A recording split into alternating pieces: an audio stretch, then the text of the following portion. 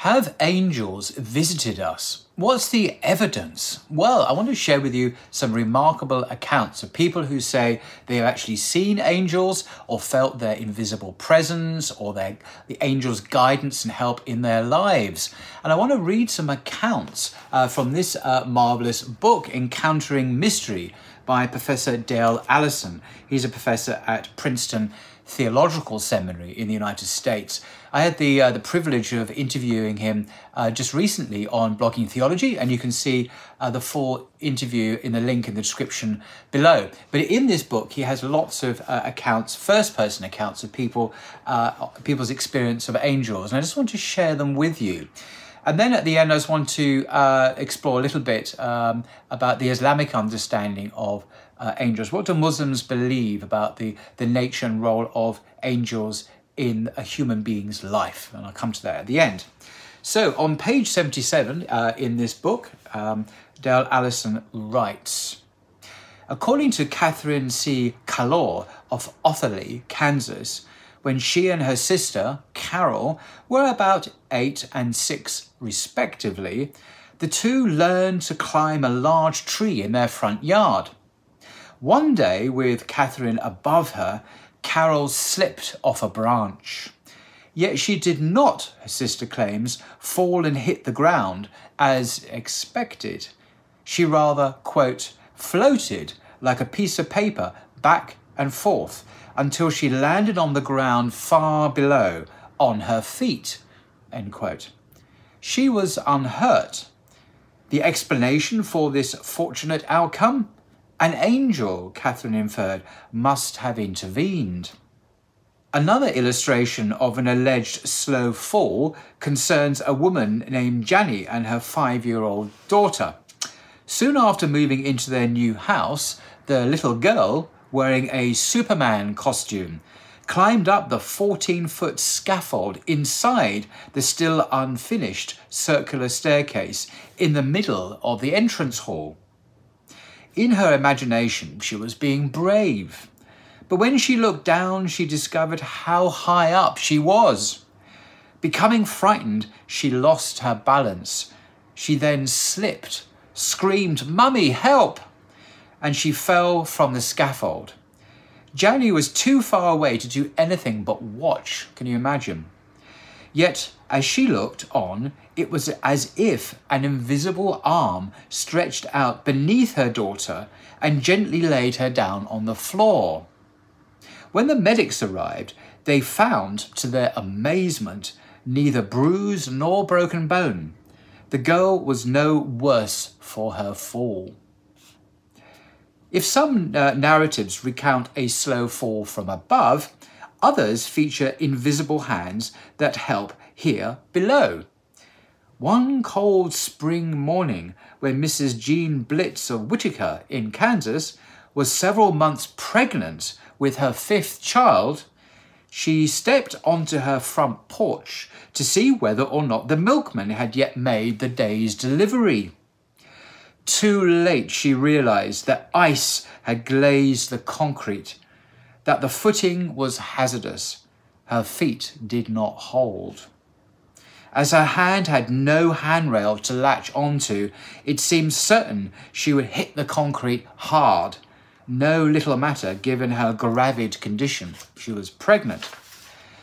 As her posterior approached the pavement, however, time seemed to slow down, and 2 strong arms not only caught Jean, but stood her up against the door.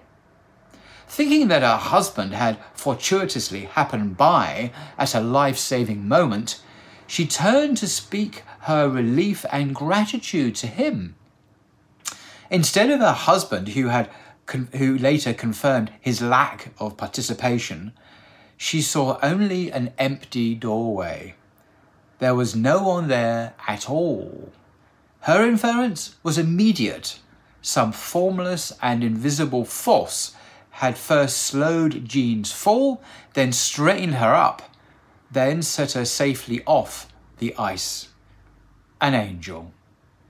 And then Dale Allison, his book, who's a Christian, quotes Psalm 91 verses 11 to 12 to perhaps give a scriptural context to this, which says, Psalm 91, 11 to 12, which popular books about angels incessantly cite, has this: "For he will command his angels concerning you to guard you in all your ways.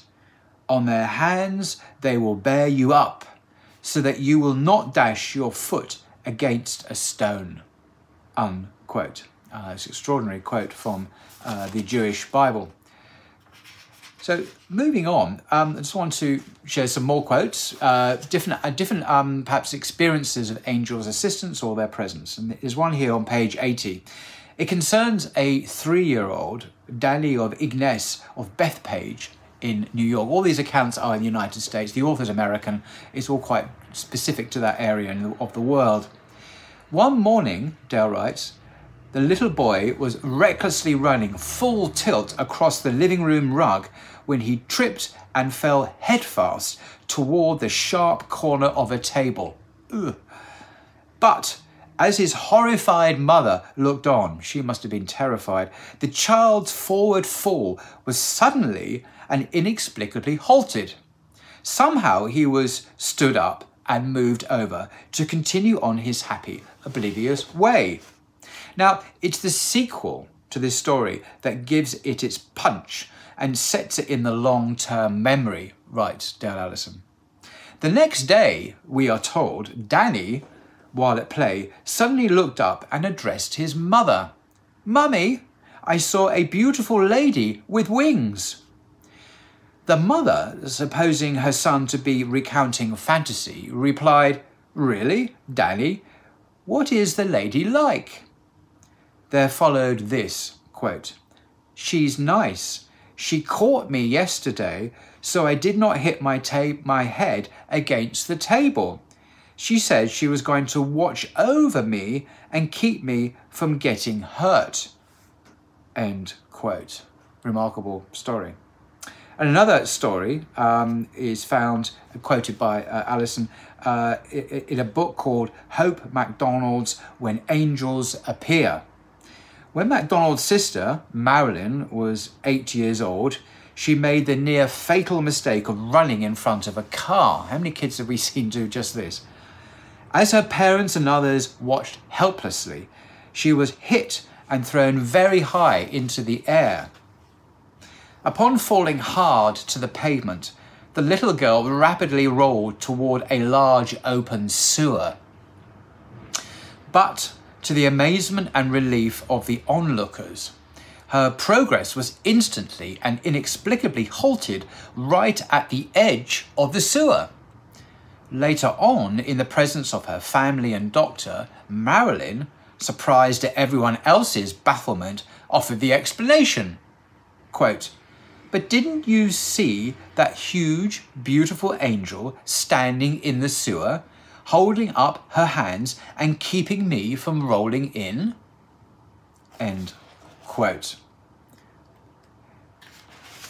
Now, Professor Dale Allison from Princeton writes on page 85 of a chapter called The Law of Angels, which I've been quoting from, and there are many other accounts I've not. I'm just cherry picking here some nice examples. And I say I'll come in a second to the Islamic understanding of angels, which I think throws some particularly insightful sort of perspective on this whole thing. He writes, "Angels are not always disguised or entertained unawares. They may also appear as luminous beings of light. Indeed, our contemporaries see angels often enough, or at least beings they call by that name. The numerous books on angels, as well as other sources, document sighting after sighting."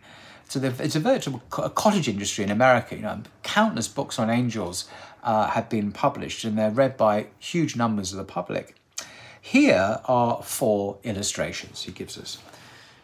A very tall, glowing figure was next to his bed, the writer's dying father.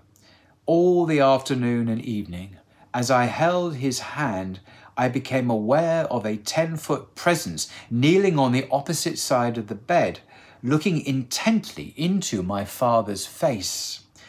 The figure was tall, dressed in brilliant white flowing robes, and glowing with a sparkling force which was eminently powerful." End quote. Another one. "In 1959, my father died suddenly. I was bereft, heartbroken. Suddenly, in bed one morning, about the time I'd wake, I looked in the corner of the bedroom, and there was a being such as I have never seen. It was pure gold. I looked at the face, so loving, and all about the head the most beautiful golden curls and wings that were like overlapping fronds. It seemed a tall being. I could see the flowers on the bedroom wall through its being. It faded. At the time, I felt awe. I later thought such as the shepherds would have felt in the fields." This is a reference to the Gospel of Luke, chapter 2. "As the being faded, I felt happy, so happy and joyous." End quote. And another account. "From behind us, we heard the murmur of muted voices in the distance, and I suddenly said to my sister Marion, 'We have company in the woods this morning.'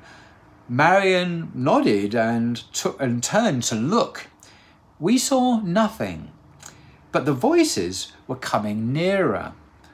Then we perceived that the sounds were not only behind us, but above us, and we looked up. How can I describe what we felt? Is it possible to tell of the surge of exaltation that ran through us? Is it possible to record this phenomenon in objective accuracy and yet be credible? For about 10 feet above us and slightly to our left was a floating group of glorious creatures that glowed with spiritual beauty. There were 6 of them, young, beautiful women dressed in flowing white garments and engaged in earnest conversation.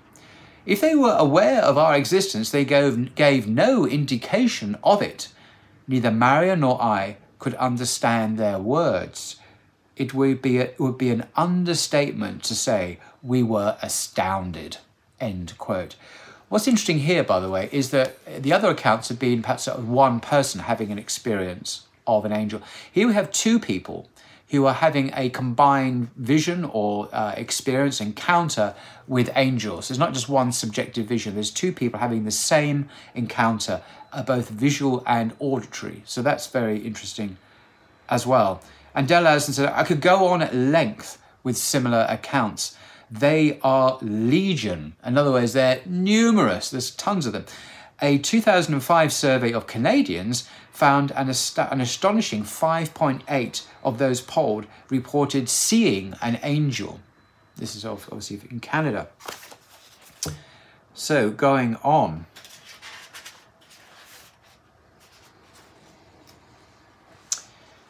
So there's another account here, which I just wanted to share with you. Perhaps he invites us to consider these words, says Alison. "As she, a young mother, looked out the kitchen window into the backyard, she noticed that the garden gate had been left open. Her little 3-year-old daughter, Lisa, had toddled through the gate and was sitting casually on the railroad tracks playing with the gravel." Can you imagine the alarm? "The mother's heart stopped when she saw a train coming round the bend and heard it whistle, blaring persistently. As she raced from the house, screaming her daughter's name, she suddenly saw a striking figure, clothed in pure white, lifting Lisa off the tracks. While the train roared past, this glorious being stood by the track with an arm around the child. Together they watched the train go by. When the mother reached her daughter's side, Lisa was standing alone." Unquote. And then Alison says, "As with most of the stories in this book, I offer no judgment as to what really happened. Were it true, that would be lovely. Alas, I see no way, given my distance from the events and its principles, to adjudicate the matter. What I can say is this. If I were to see a glorious being rescue my daughter from an oncoming train, I would not posit that I had projected an angelic mirage and, in addition, somehow managed to psychokinetically to lift my child to safety. I would rather infer, using my Christian language, he says, that an angel had saved her. Would this not be the sensible thing to do? Well, that's a very good point. And just to conclude my reading from this, Encountering Mystery by Professor Dale Allison, he speaks of how some of his colleagues have responded to his interest in this subject and writing this book. On page 97, he says, some of my colleagues, and these are his academic colleagues at university, at Princeton of all places, one of the Ivy League universities in America, some of my colleagues are perplexed that I read and ponder popular books on angels. Is it not a waste of time for an educated mind to bother with tales told by the gullible? But I pay attention to these books for the same reason my colleagues pay attention to the daily news. They want to know what is going on in our world. A survey a few years back found 54% of Americans reporting they had been, quote, protected from harm by a guardian angel. Wow, that's over half of the population of America report they have been protected from harm by a guardian angel. I mean, this is how commonplace these experiences are. They're not just a few mystics, a few esoteric spiritualists. This is like most of the population of the United States. Extraordinary. The number is astonishing, says Dale Allison. Now, finally, I just want to, as promised, I want to come to briefly the Muslim perspective on angels, because it's slightly more rounded and very, very interesting indeed. And I'm just going to read a few words from this beautifully produced book. It's a stunningly beautiful book. Angels in Your Presence by Omar Suleiman, another American, of course, very well known. I'm sure he doesn't need any introduction. And in the first chapter, briefly, entitled, They've Got Your Back, that's a good indication of what we're going to be talking about. He writes this very helpfully. You see videos of incidents online in which a person is walking on the street, unaware of the cars that are coming towards him, and a huge truck which is about to collide into him. Suddenly, it's as if an arm just pulls that truck away and it goes on in a completely different direction, and that person is unharmed. On the other hand, you see someone who is involved in a freak accident. For instance, a person who is jogging on the beach is suddenly hit by a vehicle or something moving, and it is like witnessing a divine decree in precision. I like that. It's like witnessing a divine decree in precision. You are witnessing that perfect qadr of Allah. Glorified and exalted is He. Now, relate that to your own self, Omar Suleiman writes. You're driving on the highway and you are saved from a car accident. You're doing something that distracts you, and in that moment of distraction, something horrible is about to happen, and then you see what happened around you and you say, Subhanallah, Allah protected me. Another example are those that have seen their children fall, knowing that if they had fallen slightly differently, they would have hit the back of their head and it would have been a catastrophe. All these things that we have witnessed in our lives speak to the overwhelming power of Allah. Glorified and exalted is He. But they have something to do with the angels as well.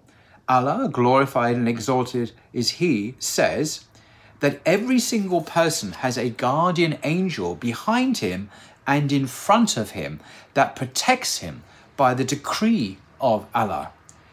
That concept requires a lot of reflection. First and foremost, it is a testament to the mercy of Allah.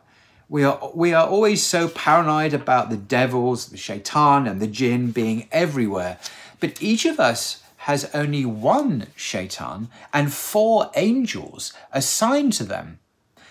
Everything else that is invited into one's life, of angels or devils, is invited as a result of one's good or bad deeds. But every single person has, proportionately speaking, 4 angels that are with them and just 1 angel that whispers and tempts. Of the 4 angels, 2 of them protect you, and the other 2 angels record your deeds. But what do these guardian angels do? What role do they play in your life? They are always with you. They're with you during the day, and they're with you when you sleep at night. They are with you for the most significant and insignificant moments of divine decree within your life. Mujtahid said that your guardian angels protect you from any wild animal, from any riding animal, from any beast or person that wants to harm you, and even from, quote, an ant in your ear. If the decree is not upon you to be harmed, the angels will shoo away those bugs and push away those harmful objects that are coming your way in order to protect you. But what happens to those who are not protected? This is the key Islamic insight, I think. Ali ibn Abi Talib, Allah's mercy be upon him, said that when he was told that the tribe of Murad were planning to attack him, he replied, "They cannot harm me with anything unless Allah, glorified and exalted be He, has decreed it. For Allah has set up guardian angels for each person. And the only time a person is harmed is when those angels are told to stand down." It's a great expression. Angels are told to stand down. That's when Ibn Abbas said, out of obedience to Allah, those angels will protect you and will be there for you, and they will only move out of the way when Allah decrees otherwise, end quote. This is a powerful concept on an individual level because it reminds us about the story of the Prophet, upon whom be peace, who was protected from his enemies by Jabril, or the hundreds of angels that were sent down to protect the Muslims in the Battle of Badr. Finally, Omar Suleiman writes, during the battle, Muslims could even see their enemies were being thrown off their horses and could hear the sound of the whip cracking on someone, but they could not see who was doing it. There is also the example of the Prophet's warning about the end of times, when the Jalal will try to enter Medina and find angels guarding its gates from all directions. Ibn Abbas's statement applies to us all. Each of us is protected by these angels that are in front of us and behind us, and the only time they step aside is when Allah, glorified and exalted is He, decrees that harm is coming to us, and that harm is what is assigned to us in the womb, a decree also written by an angel. When the decree of death comes our way, the angels will move aside, only for our soul to be transferred to another group of angels with the shroud of either paradise or hellfire. End quote. And that's from this book, Angels in Your Presence by Omar Suleiman, a very beautifully written and produced little volume. And I really like the Islamic perspective, because it's not just the fact that angels do assist young children and adults and guide and so on and protect, is absolutely true. But in the decree of Allah, when the time comes, the angels are told to stand down and to move aside, because that is the will and the wisdom of God Himself. And often other religions, Christianity, for example, don't quite grasp that point. They think, well, God must always protect us because, He loves us and He sends angels to protect us. Yes, He does love us and He does send angels to protect us, but there is the divine decree. And one day the angels will come and they will take us away from our physical bodies into the afterlife. And that's often missing, I think, from some other religions' accounts. But anyway, I think that's a fascinating series of accounts and people, first-person accounts, and judging by the evidence, there are probably literally millions of stories. I mean, 52% of America, that's what, 350 million people. We're dealing with hundreds of millions of people who could give a similar story. What an extraordinary world we live in. God is very active through his angels to protect us and guide us, as Islam bears witness as well. And inshallah, in other interviews, I will look at a very different experience. Do demons, shaitan, visit us? What's the evidence about that? What are people saying about demonic experiences in their lives? And that's a very diabolically disturbing set of accounts. They're very real, very well documented now. Lots has been written about them, and Islam obviously has some profound things to say about the malevolent jinn, the shaitan, the demons in this world. We can't necessarily see them, but they are active, and shaitan is the enemy of mankind, as the Quran warns us. Anyway, till next time, inshallah.